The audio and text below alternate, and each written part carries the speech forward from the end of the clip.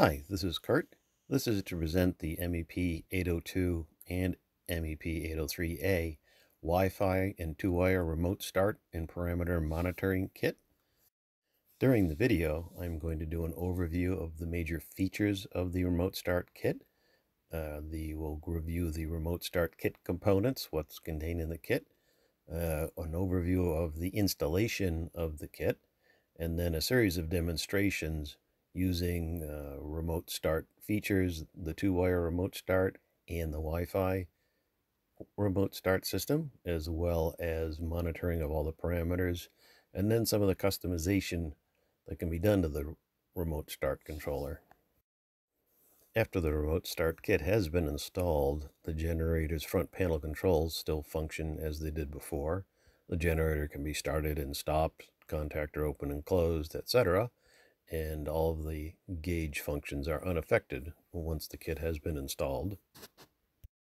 The major feature that this kit has that no other remote start kit can provide is the ability of using a Wi-Fi enabled device, such as a cell phone, a laptop, or a tablet, or any device that has a web browser to communicate to the generator, control it, and display all of the real-time parameters on the generator, just as if you had access to all of the gauges on the generator.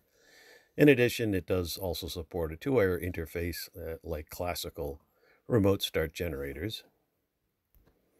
The two-wire interface can be hooked up to items such as an automatic transfer switch to command the generator to automatically start and stop under the transfer switch's control. You can also hook it up to a solar charge controller so that your batteries can be recharged automatically should their battery voltage drop below a predetermined level. You can also hook it up using a simple toggle switch if desired, as a very easy method of starting and stopping the generator. The toggle switch method may be very useful if you have the generator outside a garage or a workshop and you wish to be able to start and stop the generator from inside the shop or garage by simply toggling a toggle switch. Also, the toggle switch method is good for family members since they don't need to know all the steps of how to start the generator, including preheating, priming, starting, warming up, and then closing the contactor, and then the whole routine for shutting the generator down when it's no longer needed. That's a summary of the major features of the remote start kit. Next up, we'll go through the various components that are in the kit when purchased. The first item in the kit, the major part, is the circuit card assembly itself.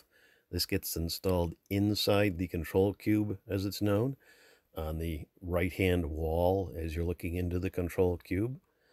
The second item with the kit is a pre-assembled, tested wire harness that simply plugs into the control circuit card assembly, and then all of the wires on the end of the cable are labeled clearly as to where they get attached to. Also in the kit is a user's manual, which goes through the step-by-step installation procedure, and then also how to use the remote start kit and all of its features. Included is a hardware kit, which has warning labels, the Wi-Fi antenna, stainless steel mounting hardware, zip ties, and a single wire lug that needs to be installed in the current harness within the MEP generator. This is a brief overview of the installation steps to install the remote start kit in your generator. The first step is to affix the template provided to mark the 5 holes that must be drilled in the sheet metal. 4 holes are used for mounting the circuit card assembly controller inside the control cube, and the 5th hole is for mounting of the Wi-Fi antenna.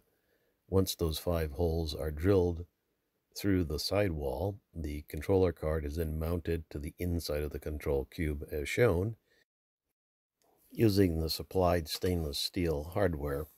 After the card is mounted, the antenna connector is then mounted in the sheet metal directly above the circuit card assembly and the antenna connected to the connector.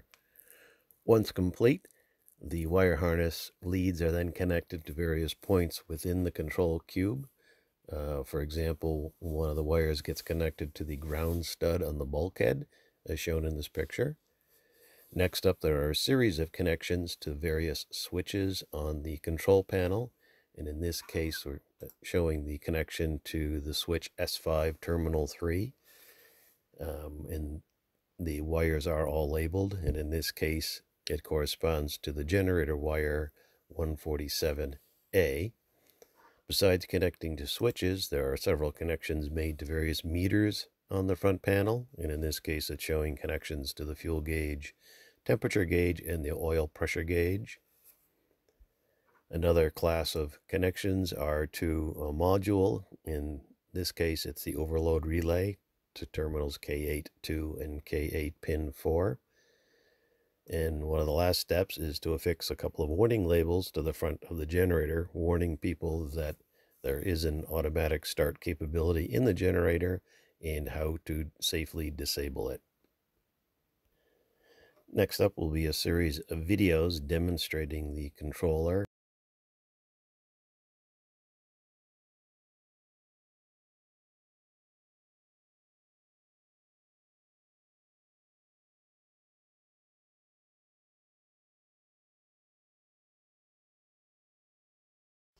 This is a demonstration of the two-wire remote start and stop feature that's built into the remote start controller for the MEP 802, 803 generators.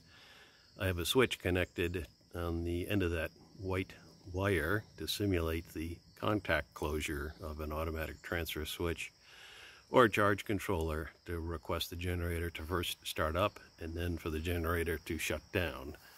I will close the switch and the generator will go through its automatic startup routine.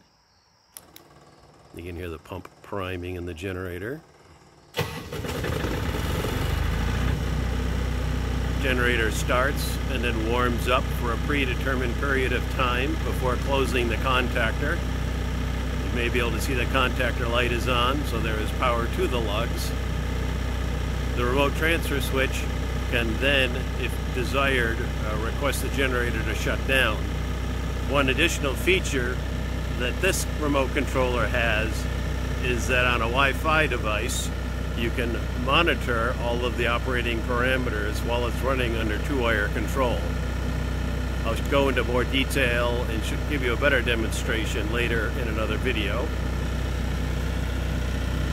Once the automatic transfer switch is satisfied and it no longer requires power, it can request the generator to shut down, which I will simulate. The generator will open the contactor, let the engine cool and the gen head cool, and then shut the engine down.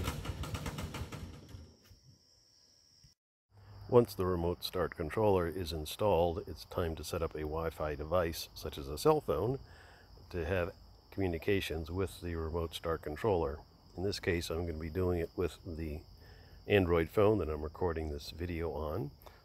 So first step is to go into the Tools and Settings screen, into the Connections, and drill down to the Wi-Fi connection screen.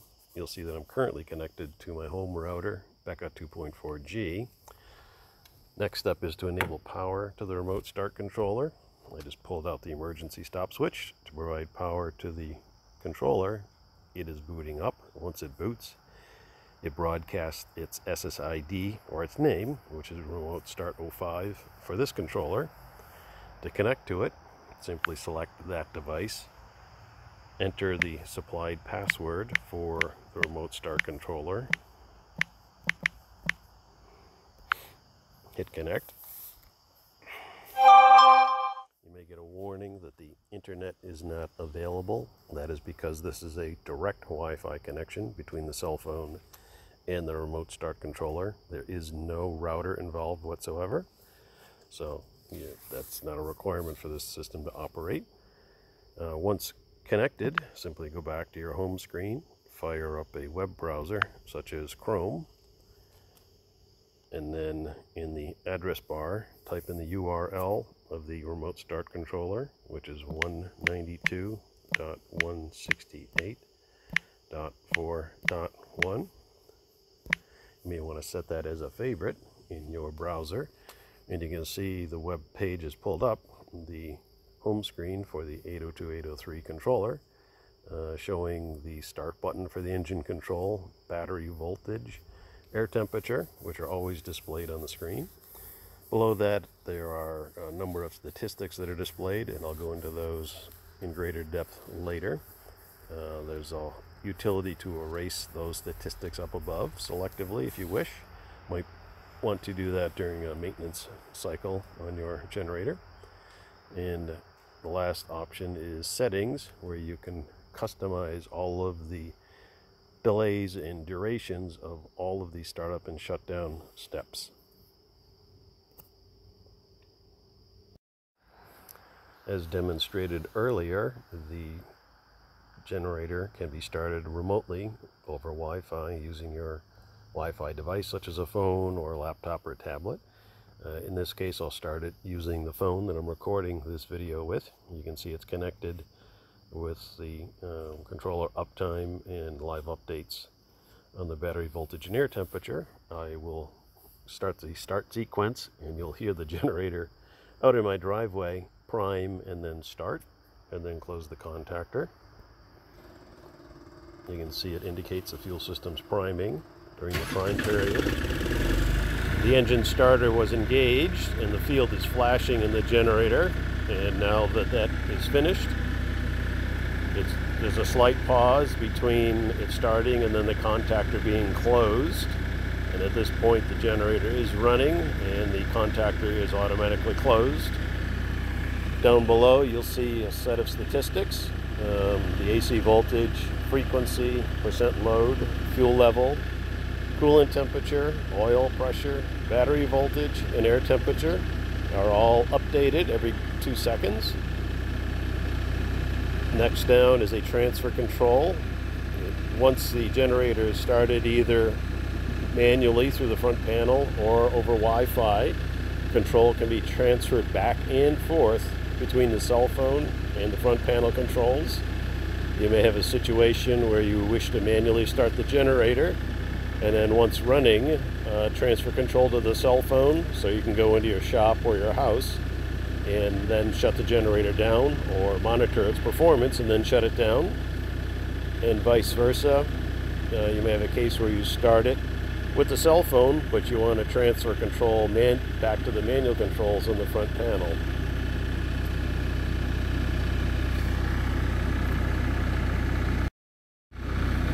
If the generator is running and under Wi-Fi control, as it is shown on the screen, the generator can be requested to stop using the cell phone or on the web browser. Simply hit the stop button. If, for instance, you hit that by accident, you've got a few seconds to hit the abort shutdown to stop the shutdown process. That's there just in case you hit stop by accident. If you really intend to do a shutdown, simply hit the stop button. It will count down, and then after the countdown, it will open the contactor. After it opens the contactor, it goes through a cool down cycle. It's set very short for this video. Once it's completed that, it will shut the generator down. As you can hear, it stopped, and it's back to the home screen.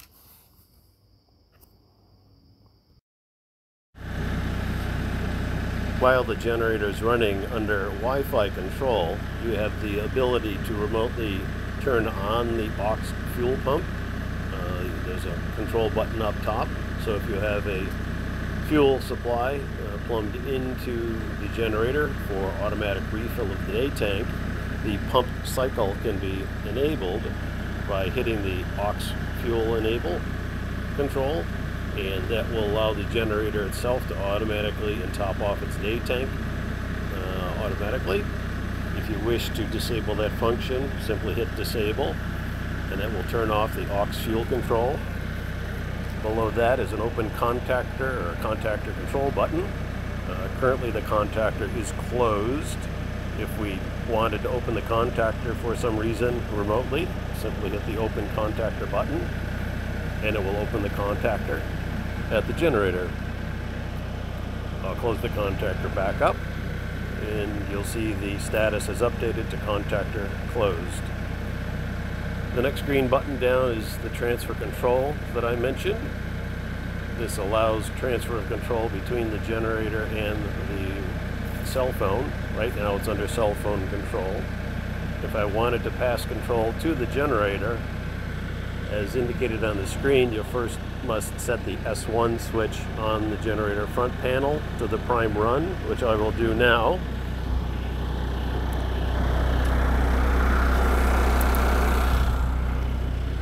Just turned S1 to the prime run, so now I can transfer control to the front panel on the generator.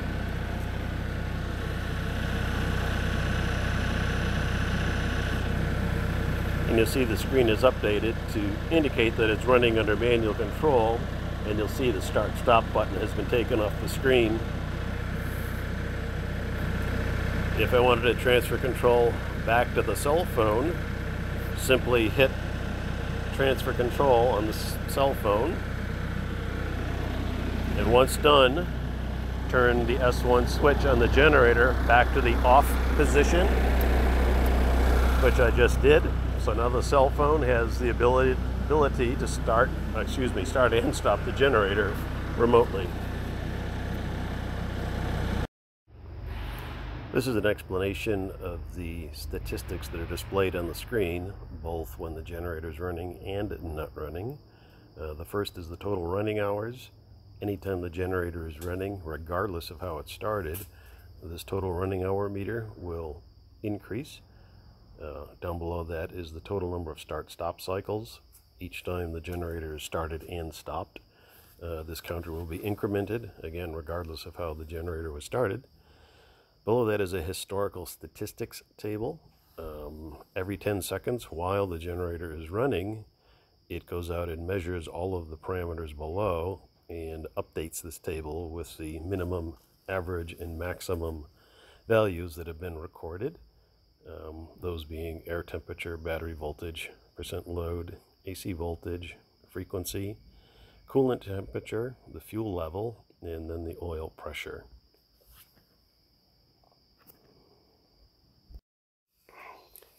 As I previously mentioned, all of the settings for the durations and delays of the startup cycle and the shutdown cycle for both Wi-Fi start-stop and two-wire start-stop are all settable.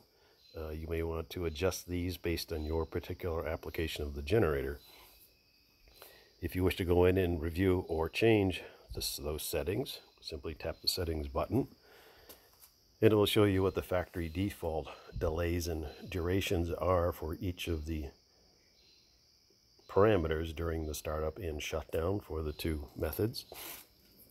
If you wish to proceed and do some adjustments, you can hit the next button. Here you can see the preheat is set for 20 seconds. If I had felt that that wasn't enough, say I'm in a particularly cold area, I can increase the preheat duration up to a maximum of 30 seconds. So I hit increase, you'll see it counting up and changing that duration. And I can wait till it gets to 30. Once it hits 30, hit stop increase. The maximum value for this one parameter is limited. Going beyond 30 seconds can damage the preheaters, so the software is set up to prevent you from accidentally setting it to a duration that is too long that might damage the heaters. Once you're satisfied with this, you can hit next. This is the duration of the prime, so the amount of time the primary fuel pump runs before the starter is engaged. If you wanted to change this from 4 seconds to 6 seconds, you could hit the increase button, let it increase to 6, hit stop increase, and it's now set to 6 seconds. If for some reason it advances too far or you change your mind, you might say, hey, I really wanted that at 4 seconds. Just simply hit the decrease button and it'll decrease, and then hit stop, decrease. Below that are fast increase and decrease buttons. For some durations that you want to set extremely long or make a large change to, these are helpful to quickly increase the duration or the delay. Wi-Fi cranking, this is the amount of time the starter is engaged to allow both the genset to start, oil pressure to build, and for the field to flash before it's released. Currently this is set at 4 seconds and can be changed. warm-up time. This is the amount of time from once the engine has started to the time that the contactor has closed. For your application, you may want to give it some amount of time to warm up before putting a load on the generator, and this can be set again to a very wide range depending on your application. Wi-Fi stop command to contactor open. This is the time delay for you to abort the shutdown process should you have hit the stop command by accident. Cool down duration. This is the amount of time once the contactor is open that the generator will continue to run to allow the generator head to cool down. It's recommended to be 5 minutes. In this case, it's only set to 6 seconds for the purpose of this video. And again, for the 2-wire start, you can set the cranking duration for your application, the amount of time the engine is allowed to warm up before the contactor is closed, the amount of time from when the stop command is issued by, say, your automatic transfer switch before the contactor is opened, and then the duration of time from when once the contactor is opened until the engine shuts down. Again, this is to allow the generator head to cool down. Once you're done, it displays what the new settings for all of the delays are. If you're happy with those, select Done, and those are saved into memory in the controller.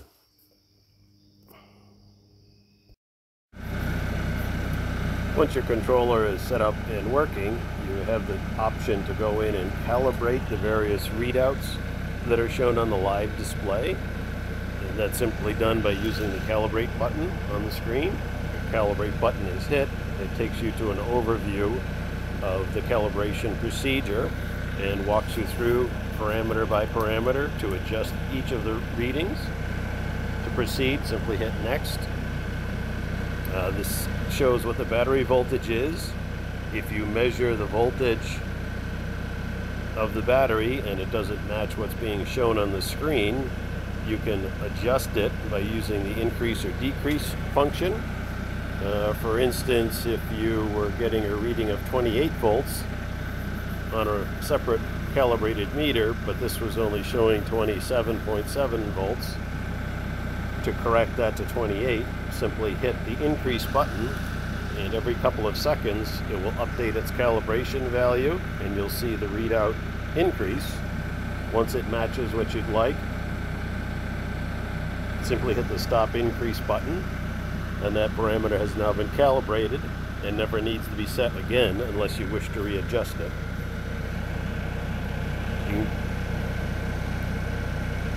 All the other values can be adjusted, such as the air temperature,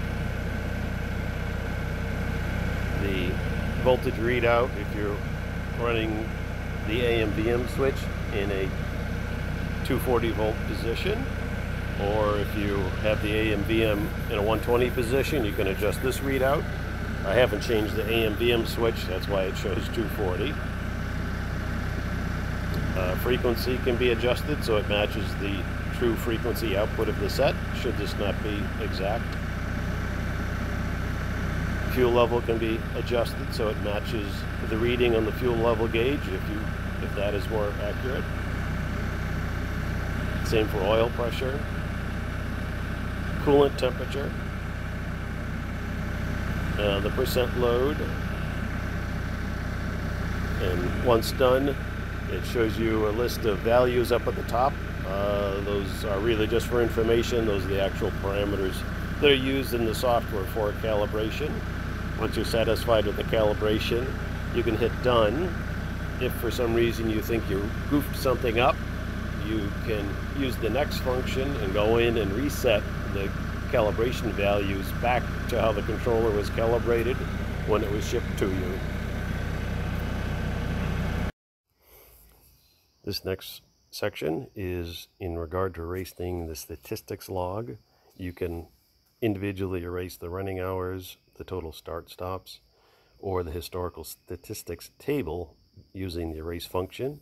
For this demo, I'm going to reset the total running hours because I may have used that to determine when an oil change was required. So to erase the total running hours, simply enable the erase of total running hours and then hit confirm erasure. Once done, we go back to the home screen and you see the total running hours has been set to 0. This is just a quick overview of having installed a kit in an MEP 802A. The only external thing that you will see is the Wi-Fi antenna that is mounted to the side of the control cube. On the front panel, there are a couple of warning stickers that need to get applied, just to warn users that this set could be automatically started remotely without the use of this switch, and then also how to disable any remote starting. Virtually all of the installation work occurs in the control cube. As you can see over here, the remote start controller is bolted to the bulkhead. The supplied wire harness has been installed to the various points. For instance, on the fuel gauge, oil pressure, and temperature sensor gauges, the various wires are connected to the terminals, and each of these connections are pointed out in the installation manual. Different sets have different gauges and switches, as they change them occasionally depending on who supplied the switches, so you need to be careful that each wire is connected. Each wire does have a wire label on it indicating what it's getting hooked to, and then the respective wire number in the generator's wire harness. So in this case, for the fuel gauge, it's supposed to go to M5, the S terminal on the gauge, and also as a hint or a help, it says that it does need to go to wire 128 Baker.